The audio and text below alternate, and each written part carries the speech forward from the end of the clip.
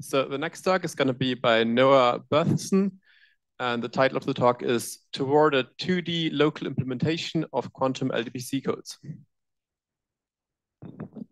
Thanks. Can you hear me? Yep, so I'm excited to tell you all about our work that we've been doing at Maryland with these co-authors toward a 2D local implementation of 2D quantum LDPC codes. We just heard from Chris about a very similar paper, and we are trying to accomplish the same thing, but we have some different methods, and it's less asymptotic. So just as another introduction to LDPC codes, quantum LDPC codes, we're going to need quantum error correction for large-scale quantum computations.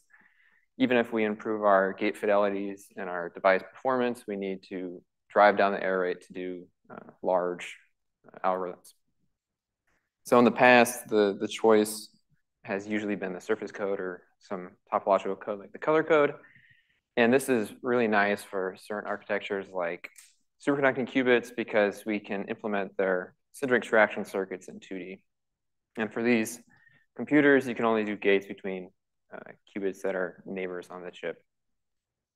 The issue for this is these topological codes have pretty poor asymptotic parameters, and they obey this rate distance trade-off. So we have the surface code is really the best choice for this, and it saturates this bound. So then as alternative, these quantum LDPC codes have been introduced, and they have way better rate. They have constant rate, and they can achieve distances that are better than the square root of n. And in the past few years, they've even found codes where we have constant rate and linear distance. So these are much better performing than the surface code. The drawback for these codes is that if we want to implement them on 2D local architectures, if we want to embed them into these architectures, then to measure the stabilizer generators, we have to interact qubits that are potentially very far apart on the grid. And for certain architectures, this is not a problem, like neutral atoms or ion traps, because we can just move them around. But again, for superconducting qubits, this is a problem because we have to somehow entangle qubits that are far away just using the 2D local gates. So in our scheme, we also use a bilayer architecture, and this has been proposed for a number of QEC projects, including these hyperbolic codes, these concatenated codes that we just saw, and then the bivariate bicycle codes, which also aim to be implemented on superconducting hardware. And just as to define what we're working with, we're going to have two layers where the bottom layer contains our code of choice, or our data qubits and our check qubits, and then we're going to have a top layer that's just used for extra routing and syndrome extraction. We assume 2D local gates, so we can only perform entangling gates, CNOT gates between qubits that are adjacent on the grid. And the two layers can interact between qubits that are like this, under each other. And these are the only really gates that we're going to allow. And this sort of thing is physically realizable on superconducting architectures. We're going to focus on that for the talk. And it's difficult, it's difficult practically to implement, but it's feasible. So how exactly are we going to do QEC on the bilayer architecture? We need to measure syndromes, we need to perform logical gates, et cetera, everything with the QEC code. But we don't really want to use swap gates to move qubits around. If we don't do some special extra steps like we saw before, we're going to incur too much overhead because the swap gates incurs a lot of noise and the circuits are pretty deep. So instead, we can use constant depth gate teleportation, and this was actually used before in this Beverley-Tremblay paper. However, they found that using constant depth gate teleportation didn't yield a threshold, and doing this just incurred way too much noise in our error correction scheme. So we introduced a few new improvements to find better results, and this includes a purification of the bell pairs used in this constant depth gate teleportation. We do apply this partial syndrome QEC. We use different LDPC codes than they use in the paper, and then we provide this generalized routing algorithm for our syndrome extraction. So just as a very explicit example, we have two circuits that measure the X and Z stabilizers of some code, and we see that in this basic bare ancilla scheme, we need to interact our ancilla qubit with each of the data qubits. So if we can move the ancilla around, then it's fine because we can just perform these gates natively. But if we want to do it on this 2D local architecture, say we want to perform a C0 between the blue and the red qubits, then we first have to move the blue qubit into position, perform the C0 gate, and then potentially move it back. And then each of these swap operations can be decomposed into 3 C0 gates. So we can imagine that the error that you're going to accrue throughout this process is pretty high. So instead, what we can do to potentially save some time and some error is we first construct this bell pair between qubits on the grid that are close to this blue and the red qubit, and then we can just perform gate teleportation to teleport a C0 between them. And just as a hint, we can make this bell pair in the second layer of our bilayer architecture. And if we can do a bunch of them in parallel, then perhaps we can make it worth our while. So yeah, we need to figure out a way of constructing all these bell pairs in parallel, essentially. And this process, in general, can be referred to as teleportation routing. And as a simple example, suppose we want to measure this generator, denoted here by the blue qubits. We want to measure them with an ancilla indicated by the red qubit. So we can do this in 3 steps, essentially, by generating these bell pairs. Well, first, by generating a bell pair, performing the C0, generating the next one, doing this one, and then the last one. And so it's pretty simple to just do one. But if we have a bunch of generators, it's less clear on how to do this efficiently. And we can consider the depth required to measure some generators in this way. And a very simple way of doing this is just to count the number of, or the length of the bell pairs, essentially, that you need to measure them. So if we have some function f of gamma that is the distribution of the sizes of the generator when we embed them in the grid, we can see that measuring one generator requires one generator size m to the gamma requires m to the gamma ancilla qubits, just because if we have a qubit over here and a qubit over here, we have to actually use ancillas, making a path connecting them. So if the path is long, then we need a lot of ancillas. So we can essentially count every path required for all the generators. And since we're assuming we have just a bilayer architecture, we only have a constant number of ancillas, and we have essentially m squared paths available, where m is the size of the grid. So if we calculate this essentially gives us a circuit depth lower bound on the number of steps it's going to take us to measure some set of generators in this scheme. So yeah, here's the explanation of our lower bounds to the circuit depth, where we just have some size distribution, where we might have a lot of small generators and a few big ones. But each generator is going to take about this many ancillas, some constant. Since we're working with LDPC codes, it's going to be a constant times this. And then we have essentially m squared ancillas available each round to work with. So now that we have our scheme, we can come up with a simple greedy algorithm to do it for us. And this is essentially, this is the easiest thing you can do, where we just greedily try to fill up our routing layer with bell pairs. And essentially what we do is we go through our list of generators, we start generating bell pairs, we start doing our long-range C0 gates through gate teleportation, and we just keep going through the list of generators until we're done by prioritizing generators that are almost done. This scheme, this algorithm really only works if our partial generators commute, which is the case if we say only measure the Z type or only measure the X type at a time. So in practice, this seems to perform pretty well.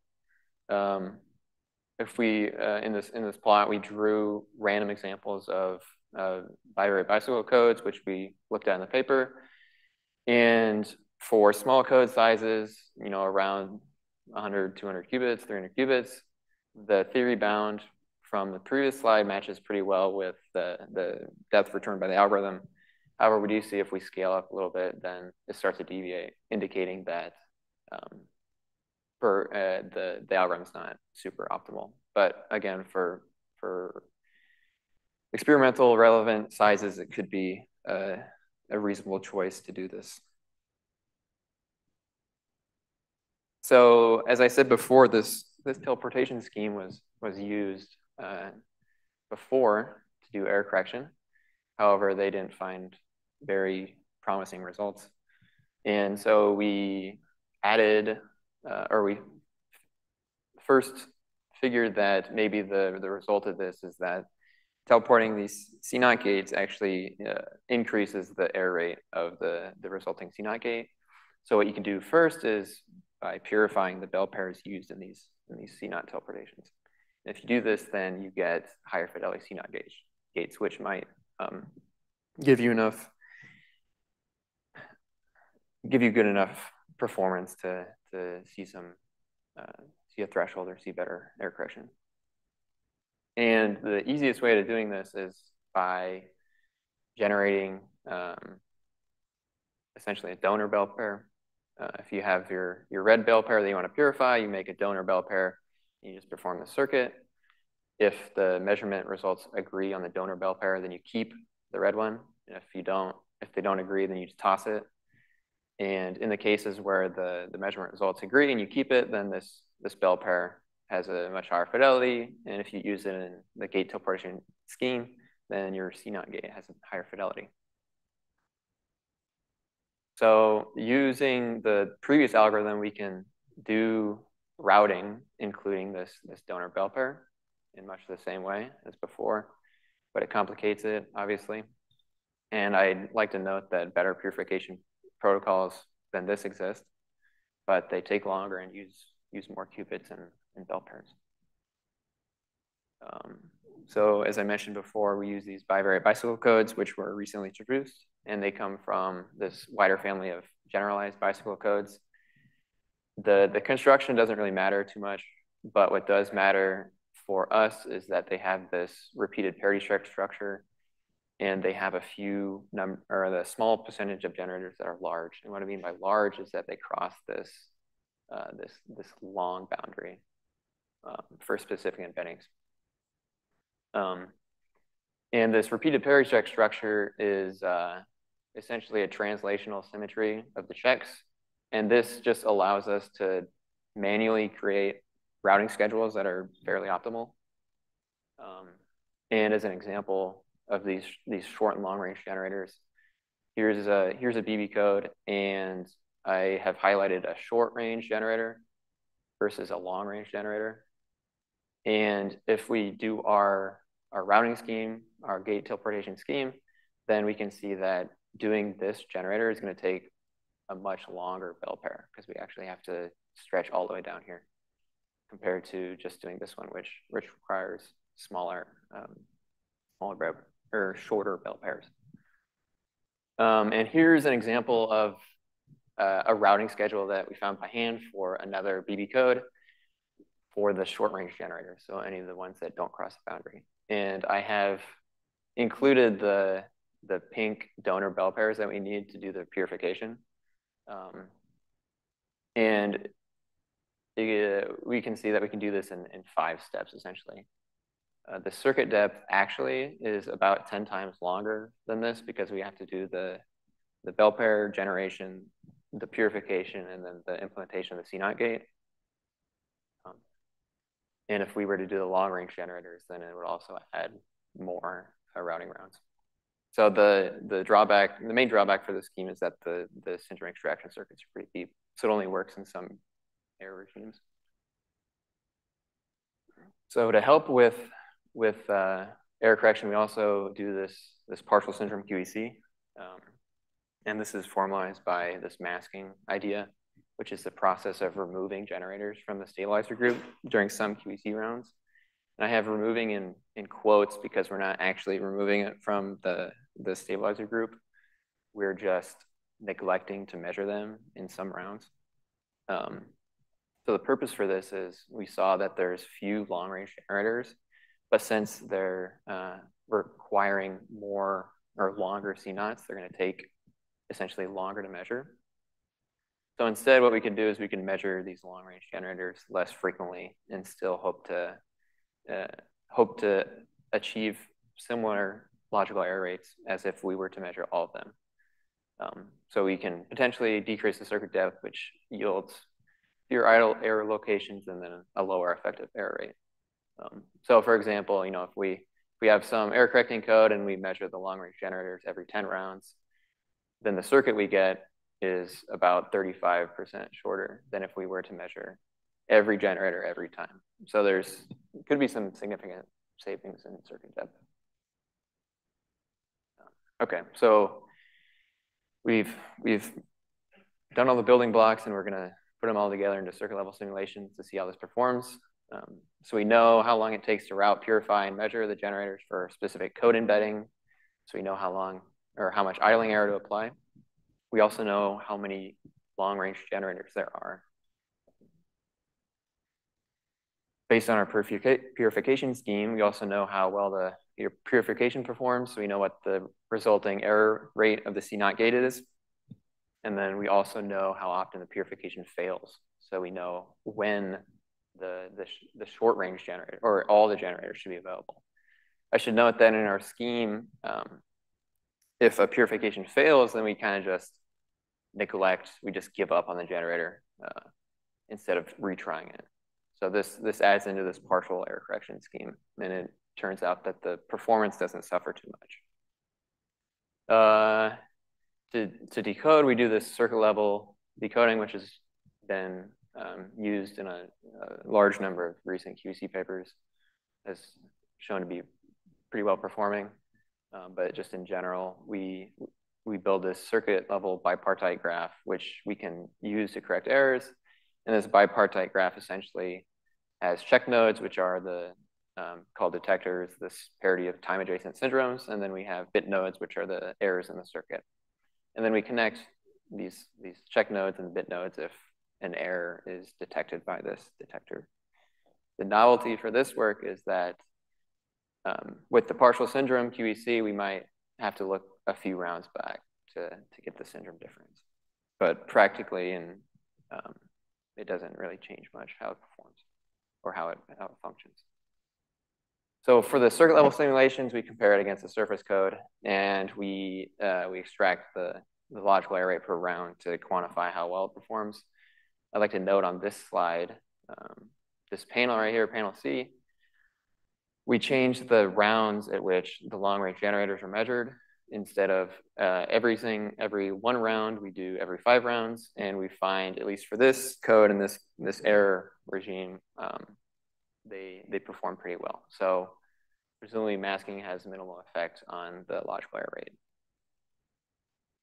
Now, if we plot the logical error rate versus the total space overhead that we use in the scheme, we can see that these BB codes implemented are outperformed by surface codes at small enough sizes. However, if we scale up, eventually we start to see better performance out of them than the surface codes.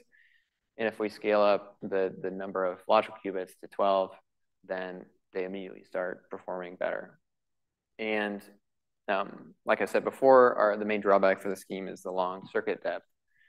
So if we have error rate that is lower, or in this case, no error rate, then we see way better performance out of the BB codes than the surface codes. So in conclusion, we've introduced a physically realizable 2D local architecture for implementing non-local quantum LDPC codes.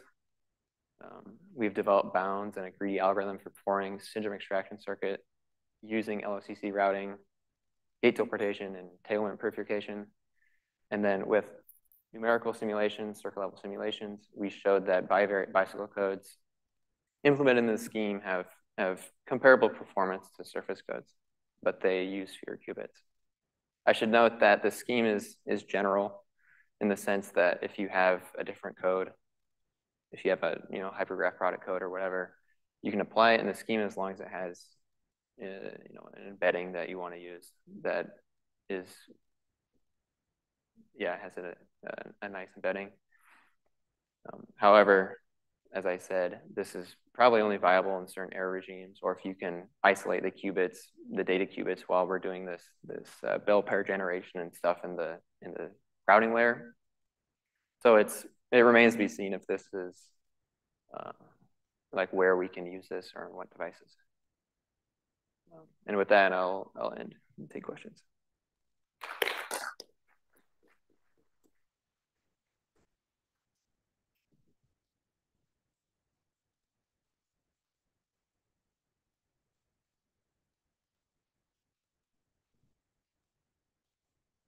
Thank you for the great talk. I'm wondering, how did you decide the criteria of the long range in your change of the syndromes? And I'm also wondering, how do you change your decoding when you remove some of the syndromes? Yeah. So these BB codes, they have nice embeddings actually. They have like a toric, they call it a toric layout, where they have 4 short range and 2 long range qubits in each check. And you can go through each code and it has a number of different embeddings. And if you choose codes where the grid that it's embedded on is like skinny and tall, then you get a few number of these long range checks and then a lot of these short range checks. So mainly we looked at codes where this is the case, and then it's only the checks that like cross this boundary, like cross the long range boundary. We consider those the long range checks. So it's always like deterministic based on the embedding. Yeah, the decoding is really simple. It's not really changed at all. So like when you, there's supposed to be a syndrome here, right? But there isn't. So then when you get this syndrome, if you're gonna find the detector, which is the notation for this, which is just the parity of the current syndrome and the previous one, you just look from this syndrome back to this one. And then this detector forms like a node in the graph. And essentially all this comes down to is that there's gonna be more errors in here that are associated with this guy. Whereas, up here, it's gonna be split over these 2 detectors essentially.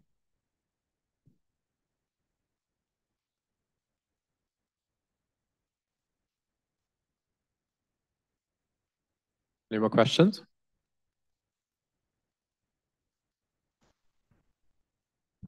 Hey, yeah, thanks for the talk. This is really cool.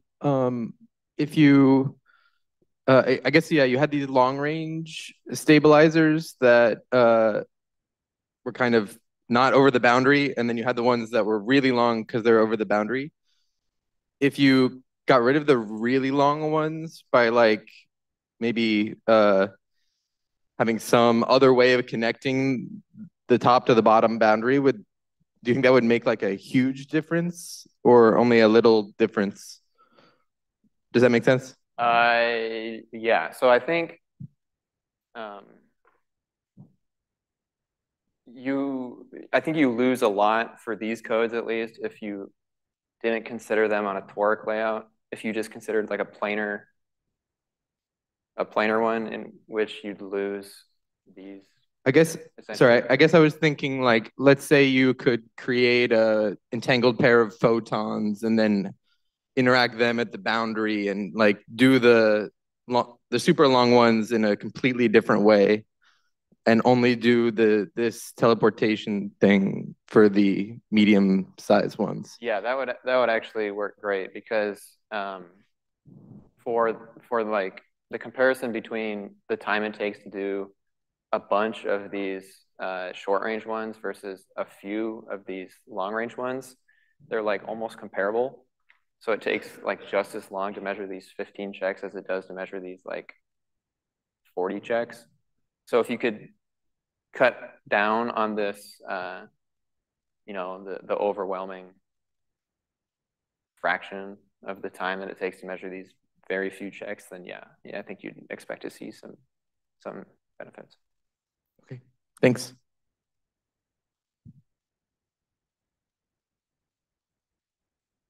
Got one simple question. Maybe I missed it, but do you get a threshold with your scheme? So yeah, we don't do an asymptotic sort of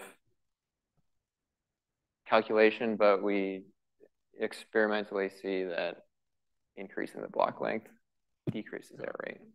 And this is, you know, in comparison to the Delphos, Beverland, Tremblay paper, where they don't see any increase. They actually see the logical error rate go up if you increase the block length. Well, do you believe that you could like theoretically derive a threshold by this like purification idea? Yeah, I think there's, if you consider the asymptotic scaling of the purification scheme, and then the maybe a more rigorously defined routing schedule, then perhaps you could. Any other questions? Right, so let's thank the speaker again.